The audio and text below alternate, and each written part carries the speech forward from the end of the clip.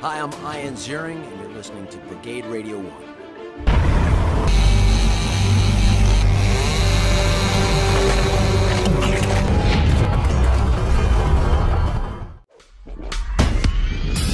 You're listening to Brigade-Radio-One.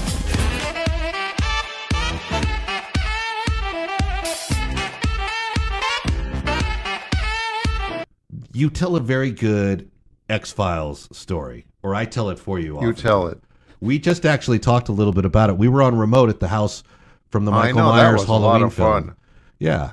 And that food was so good. we had Amazing. Indian food in the Indian hardware food. store that Michael Myers rips off before he goes on his killing rampage, which is all in Pasadena. Fun show.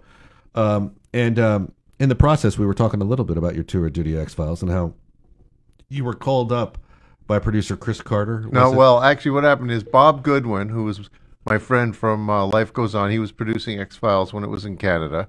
He calls me into his office, sits down, closes the door, always a bad sign, and says, look, Michael, Chris is a little upset. I mean, he likes your work, but he just feels like there's not enough, there's too much levity on the set. Yeah. This is you and serious David- subject it's a matter. serious Alien subject. conspiracy, Michael. Exactly. Stop making light of aliens taking over the world. Exactly. So please, don't fool around so much on the set. Don't joke around. We're doing an Keep it episode serious. about an insect monster in the attic of an office building.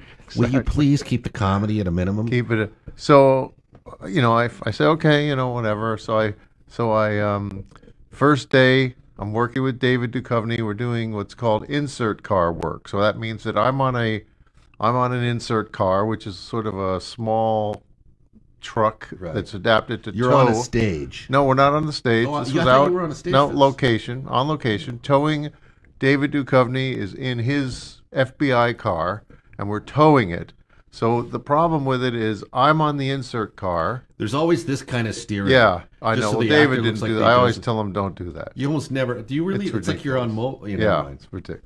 Anyway, so David is in his car. I'm on the insert car, which is outside. We're towing his car so he can do the dialogue, not have to worry about driving.